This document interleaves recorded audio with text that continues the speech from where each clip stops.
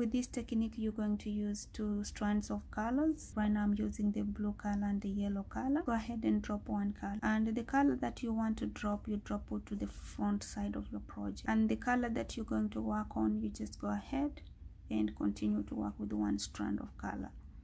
Okay, but do not cut off this yarn, so you just drop it off and then you leave it intact and you work to the back loop with the other strand of color, as you can see. So just go ahead